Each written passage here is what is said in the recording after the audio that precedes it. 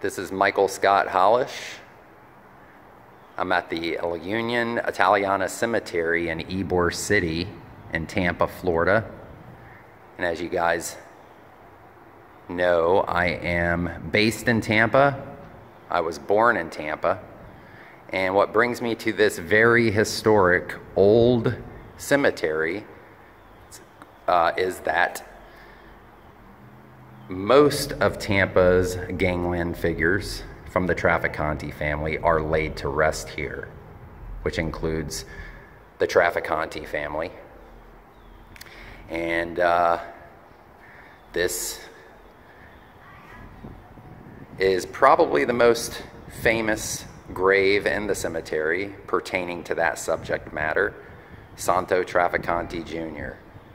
His brothers are also laid to rest here, as are his parents, Santo Trafficante Sr. and his mother, and his wife, Josephine, who just passed away in 2015, is appropriately laid to rest next to him.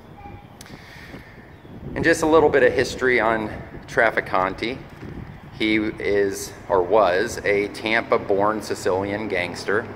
He succeeded his father as the boss of the family in 1954 and predominantly ran it unopposed all the way up until his death in 1987.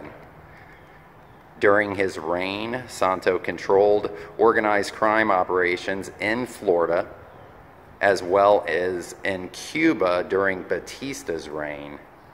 Now, obviously, Florida was an open territory in various parts of the state, such as Miami, etc.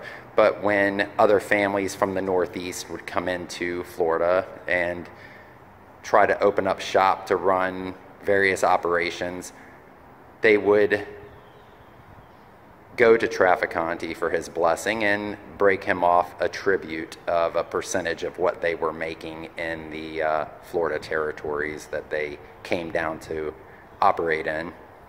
And that is shown obviously in the Donnie Brasco film, which that is a true incident.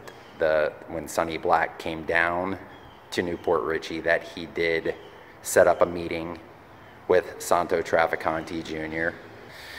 Anyhow, I was just driving by and I thought you guys would enjoy seeing this.